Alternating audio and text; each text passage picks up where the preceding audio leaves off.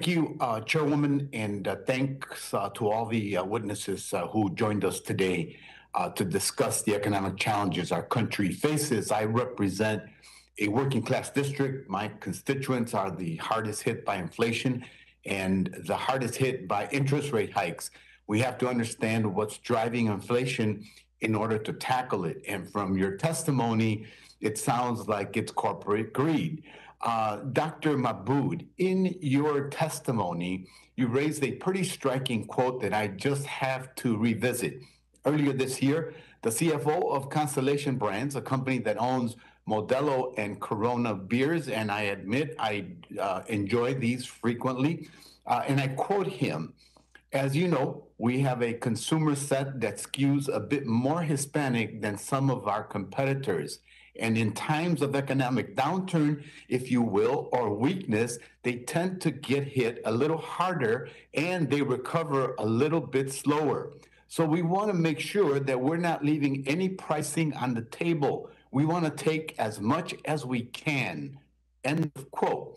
I represent a Latino, largely immigrant district, and I can confirm that our communities were hit hard by the pandemic. But this is shocking. Our suffering is their excuse to raise prices. Can you talk about how corporate concentration is raising prices for some of the most basic goods that my constituents buy, from diapers to beer? Thank you for that question. And that quote is really striking. I mean, the truth of the matter is we've heard over and over and over on earnings calls across a range of sectors that these big corporations simply have the power to raise prices, particularly when they have the cover of inflation to do so. And they're shameless about it, right? I mean, that quote is so bald-faced about exactly what it is that they're going to do, which is to exploit the pain of a community and pocket the profits as a result. And so we see that time and time again. We've seen that in Johnson & Johnson, with Chipotle, with McDonald's, I mean, I can go on and on with the number of companies that we've heard really taking a moment and of this moment to jack up prices and pocket the profits. Thank you. Mr. Vaheesan, big corporations and local businesses face similar challenges at the start of the pandemic, but market concentration allowed big businesses to reap record profits while local businesses struggled to recover. And as always, consumers pay the price with inflation. In your testimony, you laid out that our policy choices brought us here. I hope they can bring us out as well. Can we reverse decades of corporate concentration to avoid what we see happening today? What is the first step?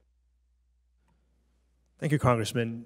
You're absolutely right. For 40 years, we've tolerated consolidation across the economy, and it was a policy choice. And just as we initiated certain pro-merger policy choices in the 1980s, we can undo those. And I think a good place to start is by reversing some of the mergers that have happened in recent years. I think meatpacking is a great industry to start with, since it's a driver of inflation, and we've seen extraordinary levels of concentration in that industry, driven in large measure by consolidation. So I think the Department of Justice and the Federal Trade Commission can actually unwind these mergers and create more competitive market conditions. And going forward, can strengthen anti-merger law to ensure that businesses grow through investment and hiring instead of by acquiring existing corporations and enhancing their pricing power. Thank you for that. Mr. Drummer, from what we just discussed, it's clear that corporate concentration and price gouging directly contributes to increased prices of goods and services. Corporate greed should be addressed to mitigate inflation, but many policy experts are only talking about raising interest rates. Can you talk about, in the next 50 seconds, how raising interest rates hurts working class people?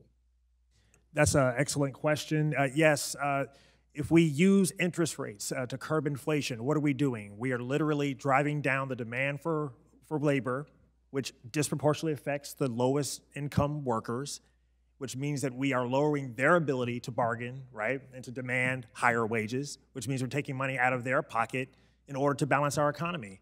That is the most inequitable way to handle this crisis. We believe that the best way to address this affordability crisis is to turn our gaze away from inflation and focus on deep structural changes to rebalance our economy. Thank you, sir. And Madam Chair, I yield back.